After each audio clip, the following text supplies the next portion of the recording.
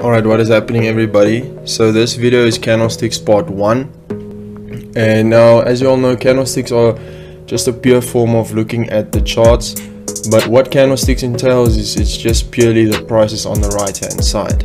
Okay, now by looking at this beautiful image I draw for you guys on the chart, I would like you guys to take note of the high and the low firstly. And then the same on the bearish candlestick is also the high and the low. Now the high and the low basically is just the highest form, the highest price level that the candle could have reached in that specific time period. For example, if you're on a 30-minute time frame or 15-minute time frame, in that 15 minutes, that is the highest price point that the candle could have reached. So if I place a horizontal line at the top of this, and you can see to the right hand side, the highest price of this bullish run could have reached is 1852.27, but then it pulled back a little bit to 1851.92. Now this difference in price points really isn't important. I'm just trying to explain to you the formation of candlesticks. Now exactly the same with the low. Let's use the bearish candle on the low example. So the low would then be 1849.53, and then this is where it closed. This is when the candlestick closed. For example, you'll see on the right hand side we see a countdown timer. Now that is when the candlestick is closing. So that's why I always say we enter on a closing candlestick. We don't want to enter on a moving candlestick, because a lot of times you'll see the market comes in with a lot of bullish momentum at first, and then just coming back down, creating a big fat wick with rejection to the downside, and then price going down against us. So that is why I always say wait for a candlestick to close. And as you can see, the body is in between. Now the body is the realized volume, meaning there's orders that took place for this price to go up. There has been buyers from this level to this level. There has been more buyers from this level to this level. Now exactly sellers, there has been sellers from this level to this level. More sellers, not just sellers, more sellers and more buyers. Okay, oh my bad, did I just erase all? Yeah, I think I did. Okay, so anyway, this is also the high. Let me just, my OCD is killing me, guys. Okay, now as you can see, this is a full formation of a candlestick. Now the open and the close, you can see, are two different sides. When a bullish candle opens, it opens at the downside, because obviously the trend is going up, so it has to open here and go up with a wick. Now exactly the same with a bearish trend.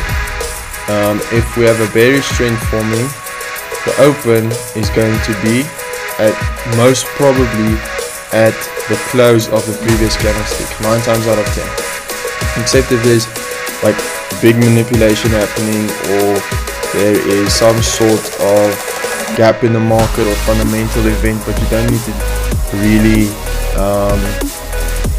be wary of that. Okay, now one thing I want you guys to take note of is that the markets are fractal, meaning what happens on one time frame happens on other time frame. For example, if this is a daily time frame, there's going to be a bunch, majority of the candles is going to be, majority of the smaller time frame candles is going to be bearish. Okay, I hope you guys took note of this. I'm going to erase all of this. Delete this one here, delete this one here. Let's use a bullish movement. Let's say this is my daily time frame. Then in my daily time frame, I'm going to be having a bunch of smaller bullish candlesticks, but you're also going to have some bearish movements, because the day is still occurring, the day is still happening, and we're going to discuss this in more detail on the other videos. But this is basically, oh my bad, I screwed that one up. This is basically going to be how formations look inside of a daily candlestick, something like this. Okay, so what happens on this time frame happens on this time frame as well. So let's say this is a 30-minute time frame, then obviously the lower time frames such as the 5-minute is going to have smaller candlesticks inside of this one.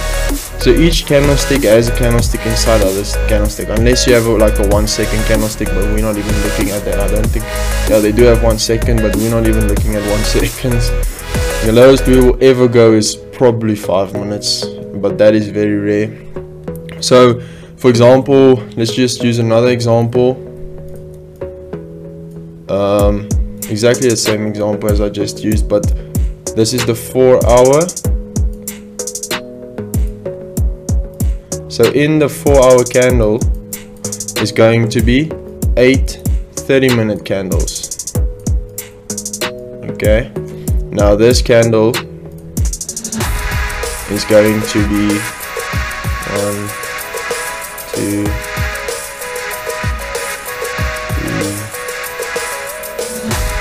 creating that wick. 4, my bad, you guys get the point. Okay, 1, 2, 3, 4, 5, 6, and then maybe let's just create the wick. 7, 8. Okay, that's a little bit of a bigger wick, but like I say guys, I'm not Picasso. I'm just trying my best over here. So that is something like how the 4-hour candle will be formed in, but on the 30-minute. So that is why we always enter on the lower time frames. We use the higher time frames to give our bias, but then we enter on the lower time frames. Okay, so I hope this made sense. We're slowly diving into the more detailed stuff, but these are all introductory terms. So I hope you guys enjoyed. Please take some notes. Like I always say, take notes. And if you have any questions, remember to ask on the community. We're all here to help.